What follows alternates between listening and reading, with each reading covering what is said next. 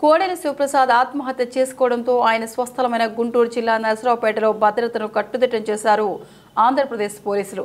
కోడెల మరణం నేపథ్యంలో అవాంఛనీయ సంఘటనలు జరిగే అవకాశం ఉందన్న సమాచారంతో ప్రభుత్వం అప్రమత్తమైంది. మాజీ స్పీకర్ కోడెల శివప్రసాద్ మరణంతో గుంటూరు జిల్లా తీవ్ర విషాదంలో మునిగిపోయింది. గుంటూరు జిల్లాకు చెందిన సీనియర్ నేత కోడెల శివప్రసాద్ రాజకీయ ఉద్ధరణిగా భావిస్తారు. నరసరావుపేటలో తనకంటూ ప్రత్యేక ఇమేజ్ కలిగిన వ్యక్తిగా కోడెల శివప్రసాద్కి పేరుంది. ఇక కోడెల మరణాన్ని నరసరావుపేట ప్రజలు తట్టుకోలేకపోతున్నారు.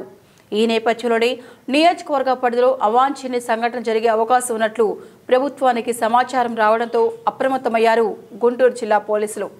ప్రస్తుతం ఉన్న పోలీసు బలగాలకు తోడు అదనపు బలగాలను నరసరావుపేటలో మోహరింపు చేశారు.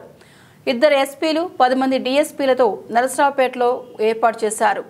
ఇక గుంటూరు జిల్లా పోలీసులకు అత్యవసర సమావేశం ఏర్పాటు చేసి ఎటువంటి అవాంఛనీయ సంఘటనలు జరగకుండా చూడాల్సిందిగా ఆదేశించారు.